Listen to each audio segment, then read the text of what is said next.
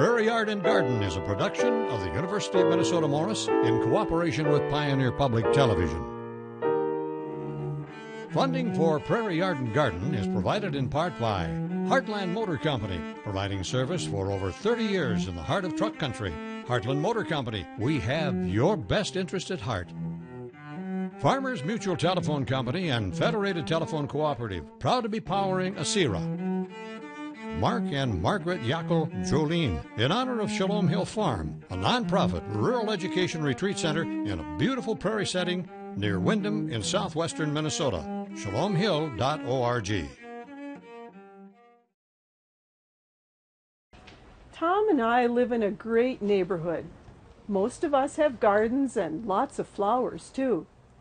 One of the best things about living among plant lovers is we watch out for each other's plants. When one family goes on vacation, a neighbor is willing to water, especially on the hot and windy days of summer. Well, imagine having pretty plants in your yard that don't need much care, even on the hot and windy days we often get. I'm Mary Holm, host of Prairie Yard and Garden, and let's find out more about these pretty and low-care plants.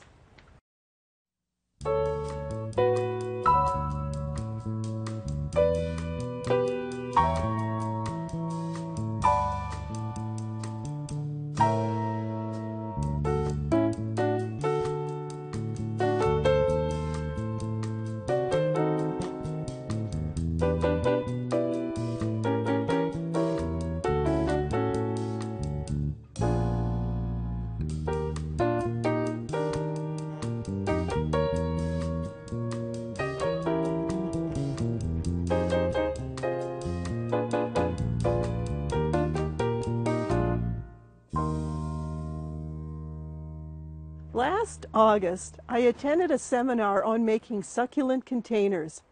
The room was full of people, and Kelly of Kelly's Cottage Garden near Park Rapids, Minnesota, brought and showed the most beautiful containers and dish gardens.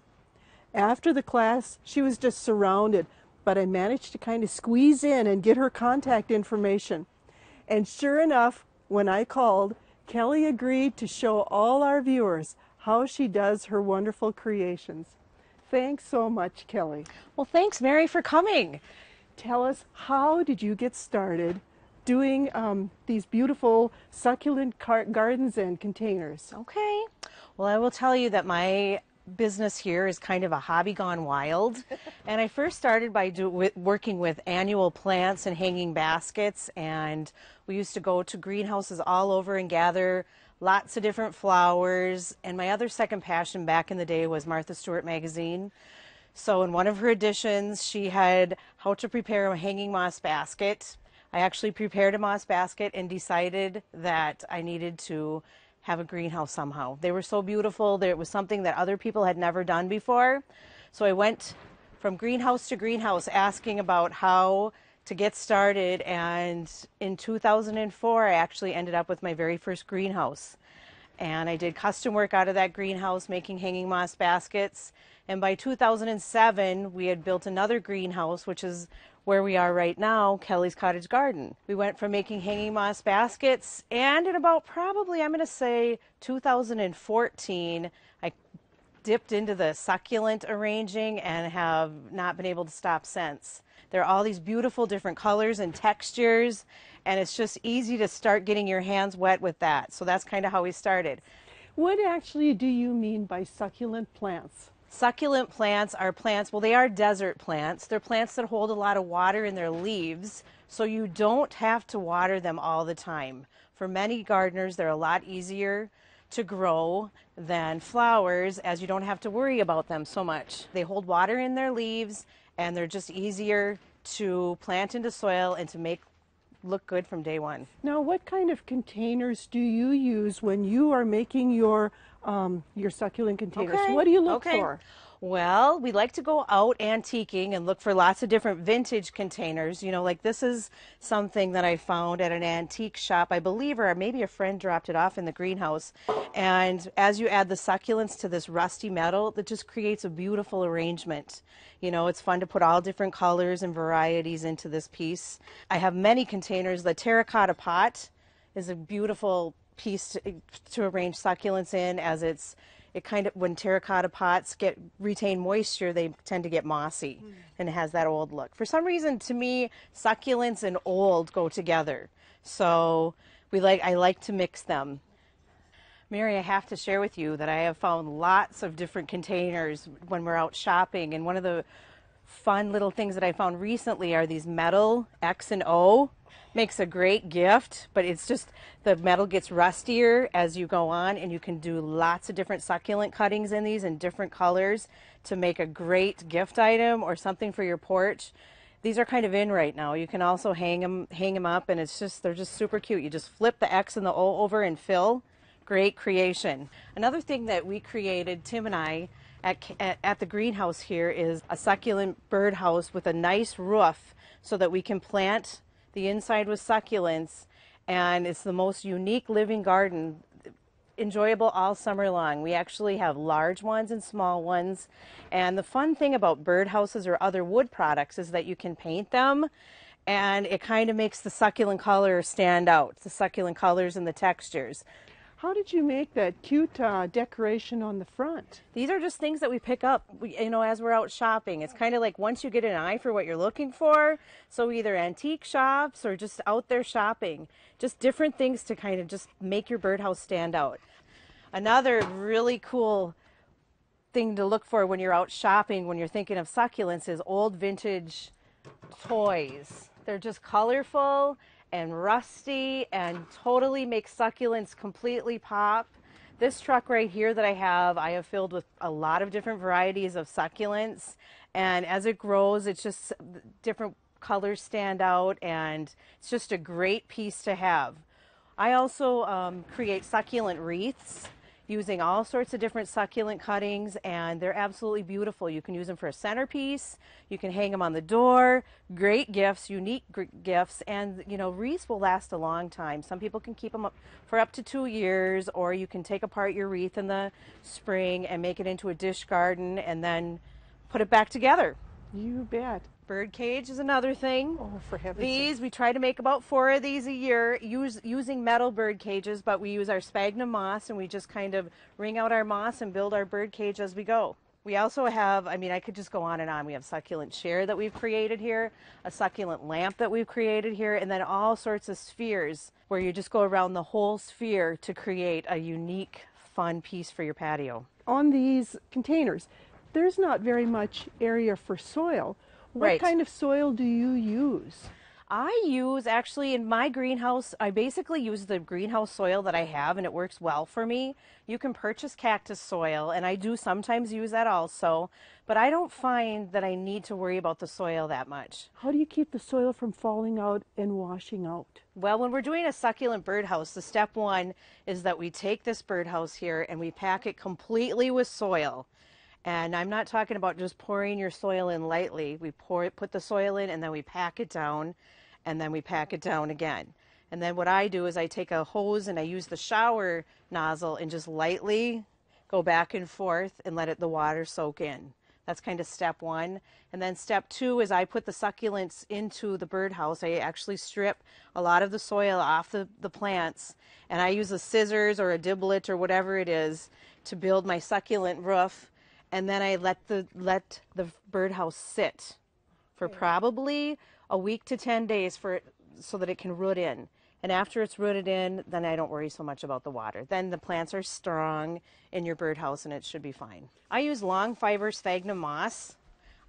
This is my lifeline here at Kelly's Cottage Garden. I use this for absolutely everything. And it's kind of, to me, I always call it's like flower glue.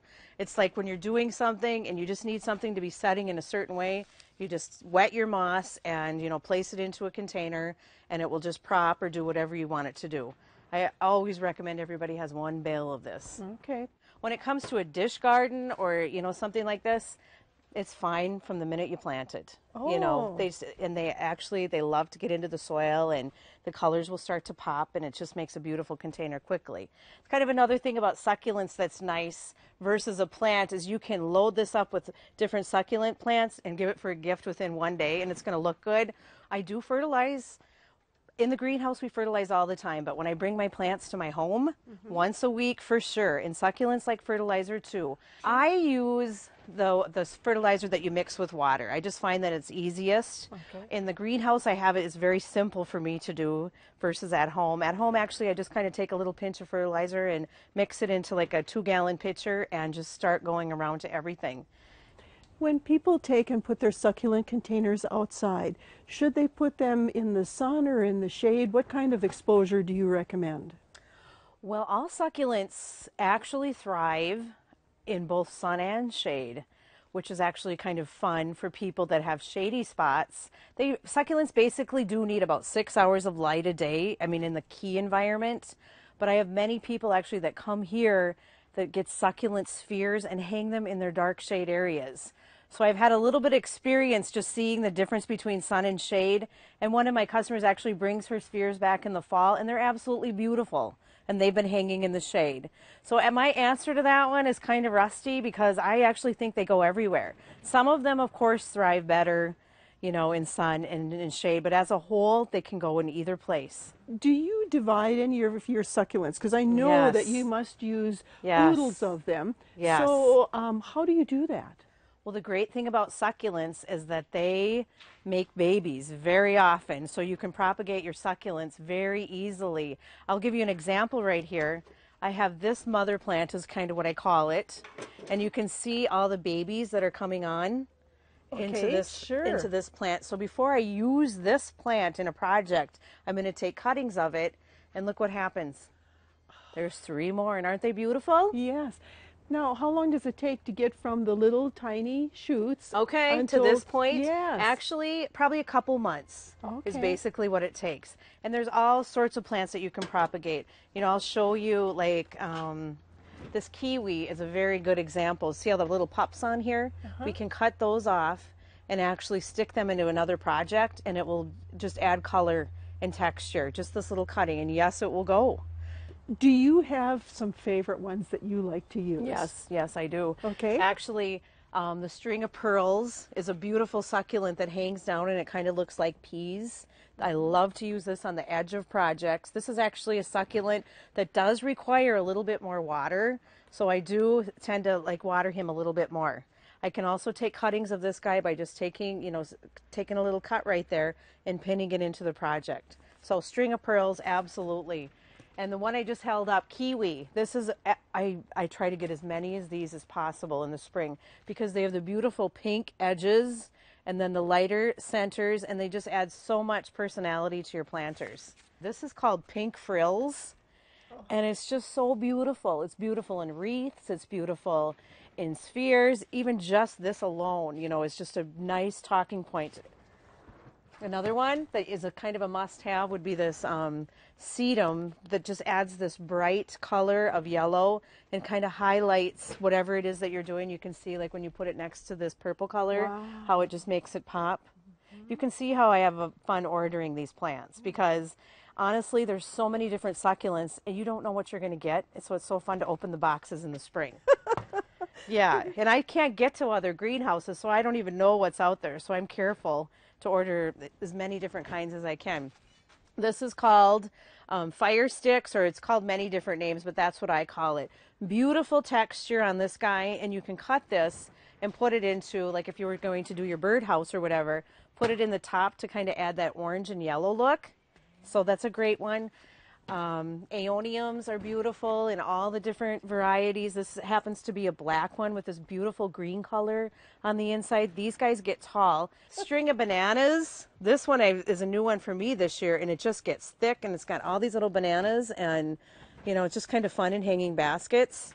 This is a Packveria that I absolutely love. This will be going into one of my own window boxes. Okay. It's just the beautiful purple tones in this guy, and you can see the fat leaves that are holding the water.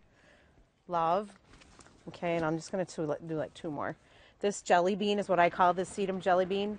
Beautiful, gets thick, green, and then it turns red with the heat. Yes, great cuttings. And then probably one of my go-to plants, and I think everybody should have one of these, is just the Pearl von Norenberg. It's just a purple, but it highlights green in such a great way. Just a great plant. So Mary, I could probably go on for 20 minutes on my favorite succulents because they all are. Okay. So we'll stop there. Well, I noticed that some of these add height to Yes. an arrangement, and some add a lot of color and enhance the other things. So you've got a huge selection of things that you can put together. Absolutely. Do you ever offer classes on making Yes. planters? Yes. Okay. That's something that in the last couple of years I've gotten more into because it's so fun to teach other people how to use succulents and make arrangements.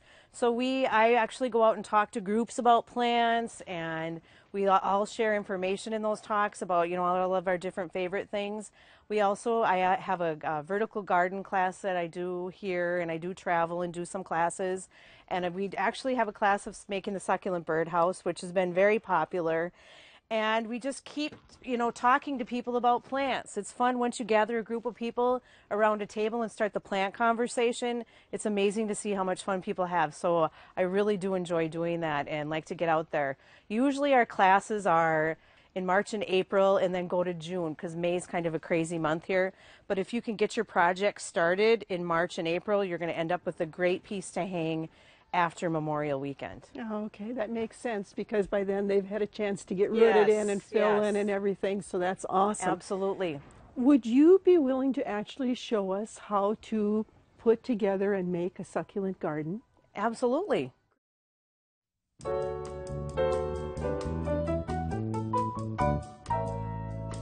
I have a question. Whenever we go to the Arboretum, I'm so impressed with your annual bed design. What recommendations or what process do you use for someone like me to plant an annual bed? Each year I try to come up with a different color theme, so over the year before, I try to look for ideas, and eventually the color theme comes to me. And once it does come to me, then I'm able to select a theme that will help me reduce the number of choices, and therefore I can make a very beautiful design. And this particular year, I'm using primary colors plus pops of orange. One of the things that helps me really a lot in laying out or deciding on my plants is to use cutouts of pictures out of catalogs. I do things more the old-fashioned way with a notebook and maps, and I use cutouts to help me and make decisions on how to combine things well. At the Arboretum, I do all the displays that match that design, and each year the tulips, the spring displays, and the summer will coordinate and match. Throughout the ground, you'll notice these displays vibrantly showing their evidence. Ask the Arboretum Experts has been brought to you by the Minnesota Landscape Arboretum in Chanhassen, dedicated to enriching lives through the appreciation and knowledge of plants. Mary, I'm going to show you how to make one of my favorite dish gardens using one of these terracotta pots. Like I said earlier, I love this pot because it grows a little bit of moss on it, so it looks a little bit of rustic. So step one is find your favorite pot. After that, I'm going to fill my pot up with soil, with as much soil as I possibly can, making a little mound on the top. This kind of shows instant gratification when it comes to a project. It just looks a little bit more finished than when you flatten your soil on your garden. Okay? So what I'm going to do is I'm going to pack my soil in very tightly, and you see it's still kind of a little bit loose. So I'm going to add just a little bit more. Okay? Oopsie. So that soil kind of fills my whole container, but you can see there's that little mound. Then I'm going to start with all of my favorite plants that I've chose today. Now this little seed on this yellow one is going to create a nice pop in the front. And I always tell people when they're planting this guy, you kind of have to strip the soil off so that your sedum doesn't fall apart. Okay. And what I do is I take my scissors and I just kind of dig a little bit of a hole right here and place my succulent. Okay. Now you see how it's created that nice mounding look into my container. Next, as I look at this, I'm going to think maybe we need something high in the middle that's colorful that kind of plays off this color. So that's where my kiwi comes in. And again, I'm going to strip all of the soil off of my plant, and I do even sometimes dig into the plug if I need to, just so that it's a nice small size. And then I'm going to put this kiwi right in here. I plop it down pretty deep so that it will stay, and then I pack the soil up so that it's sturdy right there. And if I wanted to, I could be taking cuttings off of this kiwi right here, you know, to spread the love a little bit, and plopping it maybe right into my sedum right there for another look. And yes, that's going to grow. Isn't that Okay. neat? Yes, it is. Next, I'm going to take this. This is called Calico Kitten, and it's another trailer. Beautiful. It has like little patchwork leaves. Beautiful. So I'm going to put that over on this side here. Just clear a little spot and just go. And basically, this is, I kind of can see how I'm starting, and I just build from here. So I'm thinking that I need a little dark green texture with these little waxy jelly beans is what I call them. So I just strip the soil off nicely here and to put my little hole in, and you can see how easy this is to just kind of build up. Gives you And some go. height there Yep, too. height. Awesome.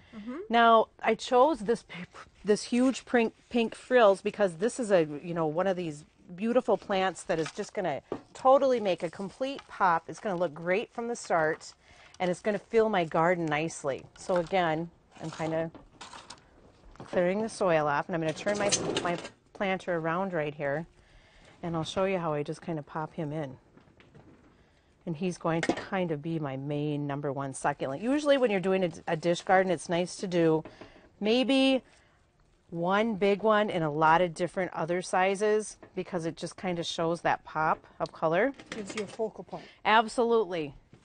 And in this container, you never know how many plants you're going to need. You know, you don't have to fill it completely up with succulents from the beginning, but I am one of those people that like to have instant gratification, so I do fill them up. And this will be a dish garden that I can take cuttings from all summer long and, you know, build another birdhouse or, do whatever it is that I might want to do. Remember, this is the one that we took the cuttings from earlier, so I'm going to take this out. And now I have 3 new plants here. And they're just a nice color with the red tips right there. And sometimes you just have to drill your little finger there. Place him here. And maybe I'll put one on the other side. And I see my planter is filling out nicely. So I'm probably just about done here.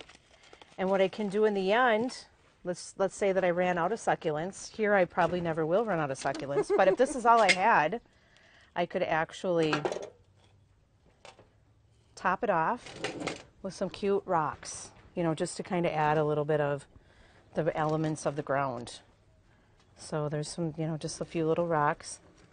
And then what I would, if we could keep going with this, I might walk around and look for other plants that I might have, just to take more cuttings and put little guys in here. Because I believe this has enough large plants, but it might be fun to pop some different cuttings in. And these are just basic rocks that I have found.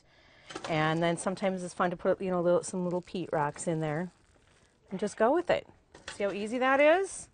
You can actually, when it comes to putting these little rocks in, just take a piece of paper and roll it up, and then just place your rocks into your paper and just kind of spread it around. Okay, using almost like a funnel to put Yeah. them right into place. Absolutely. So this kind of shows the beginning of a dish garden. You can always add more, but this is going to be beautiful. It and is look at that beautiful right pink frills. now. It is. It is. It is. So this will sit on your deck all summer long, and you basically give it a drink of water once a week, and that is it. This is a dish garden, but what about these beautiful Spheres? hanging spheres that you make? How do you keep your soil in there? Well, let me share with you. This is one of our spheres here. This is like an empty sphere, and what I do is I put a black piece of landscape fabric in the bottom of this sphere, and then what I'm going to do is that long fiber sphagnum moss we were talking about earlier, which is fabric glue. What I do is I take this moss right here, And you've wetted it? and I've wetted it in water, and I just let it soak.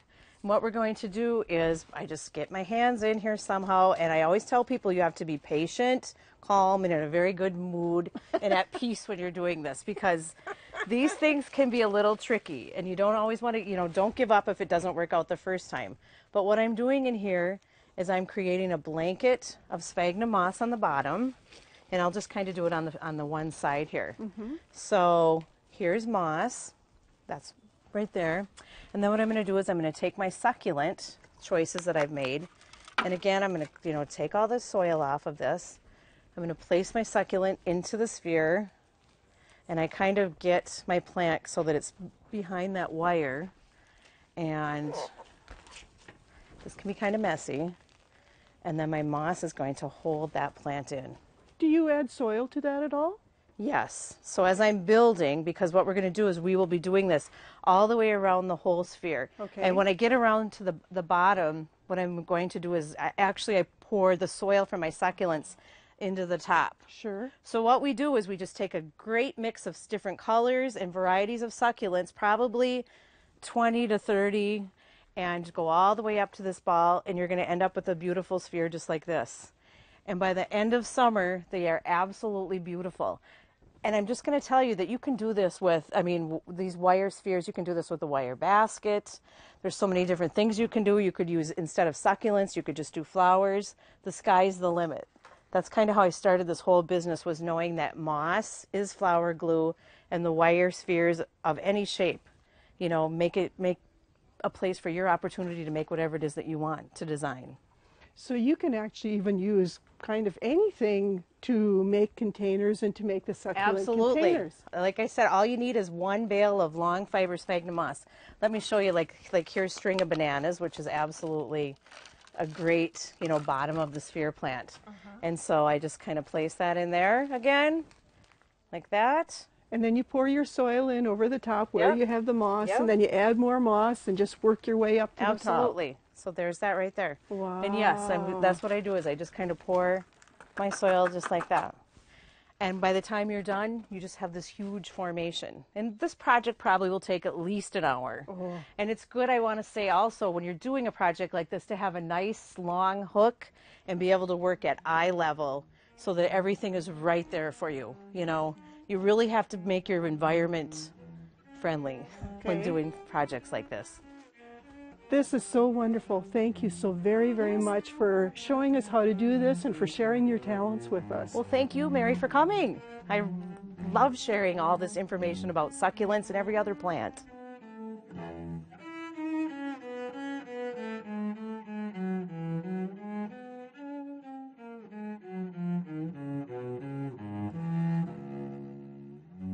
Funding for Prairie Yard and Garden is provided in part by Heartland Motor Company, providing service for over 30 years in the heart of truck country. Heartland Motor Company, we have your best interest at heart. Farmers Mutual Telephone Company and Federated Telephone Cooperative, proud to be powering ASERA. Mark and Margaret Yackel Jolene, in honor of Shalom Hill Farm, a nonprofit rural education retreat center in a beautiful prairie setting near Windham in southwestern Minnesota. ShalomHill.org.